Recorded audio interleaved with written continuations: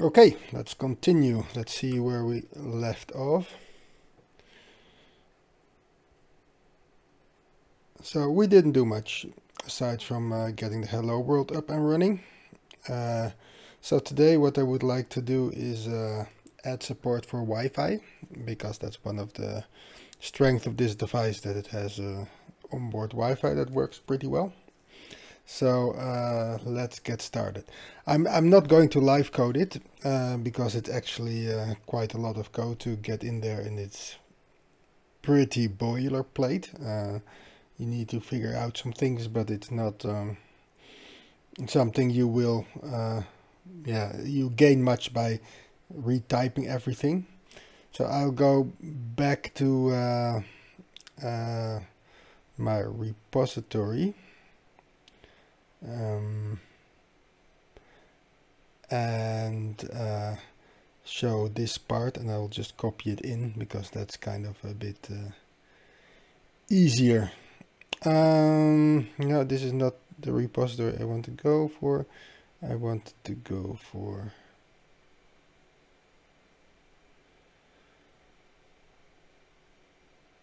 the top one, this one. And let's have a look at the source. So, if we go through this, you need to pass it a bunch of things. I'll get into that in a bit. Then it does use async runner, so you'll have a block on function that will do the connect right here. First we'll set up the Wi-Fi endpoint. It will retrieve the IP information, so it can display what its IP number is, because we'll need to know. And then it will do a few pings to the gateway, so it will verify that it's actually working, and then it will return. So let us first copy these two these two functions to our project and paste it in. That will not go down without a fight. So we need to do some importing. Most of it is pretty uneventful. There's only one, but you have to watch out, because sometimes there's more than one possibility, and when you have the wrong one, debugging can be tricky. So we're slowly going through all the errors. This is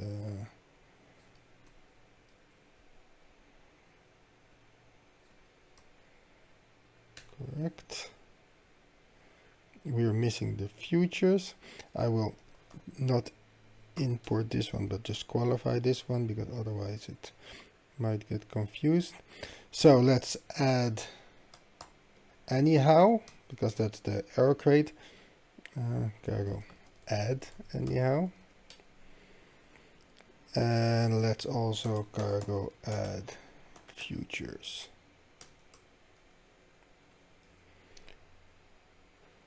Let's see what that does. I need to change it, then it will recompile, and then we'll see if it works or not.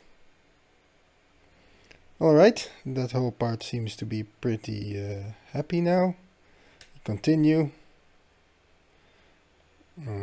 Again, configuration, need to import it. Now this is one you need to watch out, because which one is it?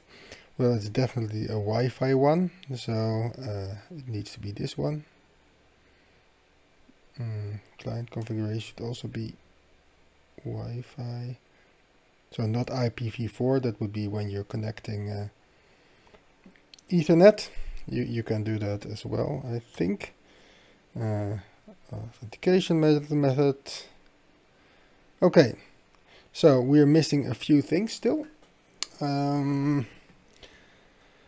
First of all, let's go back to the original project, because you need to pass some things in. So we started with the link patches, just like in our project, but we need to get some things.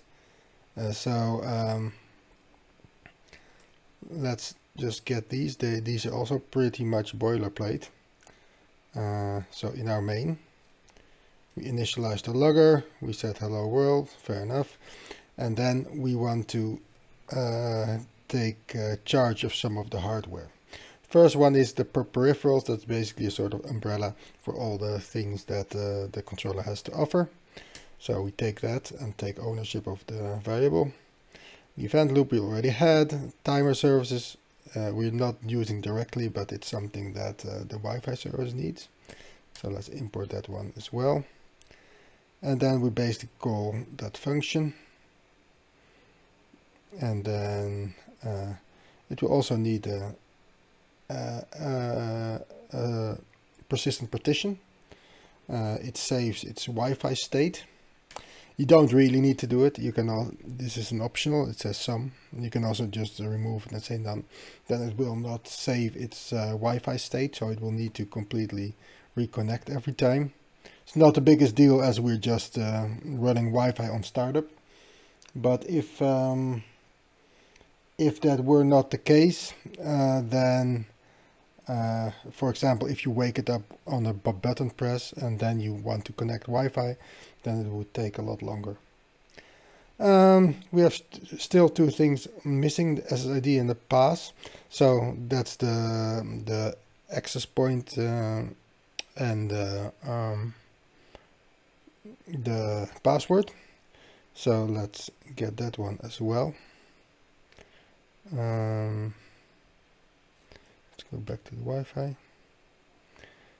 And these two get those constants from an environment variable. So you have to realize that it's a microcontroller, so there is no actual environment variables on the device because it has no operating system. So the environment variables we are referring to here are the ones that reside on my own computer. So this gets resolved at build time, and then the actual values get baked into the binary. And that gets transferred to the device, and then it works. But that does mean that if I would take that device then to another access point and I want to change it, I need to rebuild the thing and re-upload it. So that's a little bit of a bummer maybe, but yeah, you'll have to find a way to get those values into the device, right? It can't be by Wi-Fi because we haven't set it up yet. So that's a thing you'll need to configure. In my case, I have these two environment variables standard defined in my shells. So that should work. And then at build time, it will resolve those. All right, so there are no more errors. So let's see what a build does.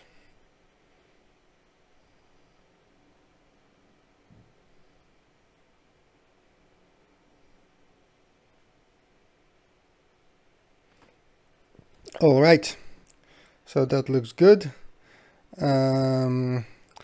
Let's oh, I disconnected it, so let's add the camera.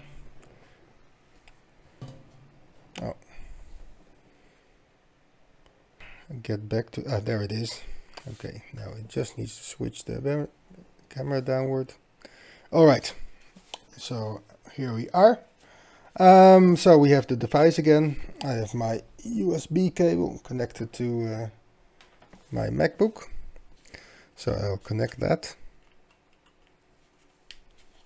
And it will have the power light on. So let's cargo ESP flash release monitor. Standard. It does rebuild. The last build I didn't do the release one, but it makes the binary quite a bit smaller, so it's better to do release builds.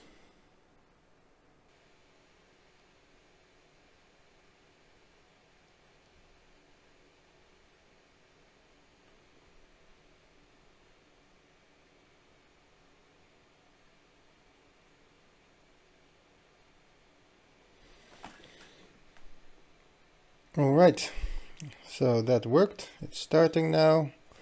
Let's have a look at the Wi-Fi. It seems that it connected and that it has an IP. So and now it completed because it exited the main function. So if I go back a little bit, we can see some with Wi-Fi initialization. I guess the hello world should be there somewhere as well, but yeah, we see the Wi-Fi starting, and we see it got an IP number 10.11.12.169. It initialized, it pings a few times. So yeah, that seems to be working. All right, let's leave it here. And for the next one, we're gonna do something with the Wi-Fi.